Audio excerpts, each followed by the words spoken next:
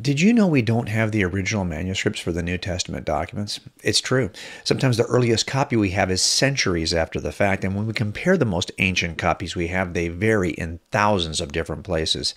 So why are we calling this the inerrant Word of God if we don't have the originals, and the copies we have so many variations? Well, number one, the variations are incredibly minor. They don't impact the nature of Jesus or any orthodox theological principle in Christianity. But number two, we have so many copies, we're able to compare those copies to one another, identify the variants, and then remove them so we can return reliably to the inerrant original. And that's why we call this biblical inerrancy, because we know what the original said based on how many manuscripts we have. That's why you can have certainty about what happened in the first century related to Jesus of Nazareth.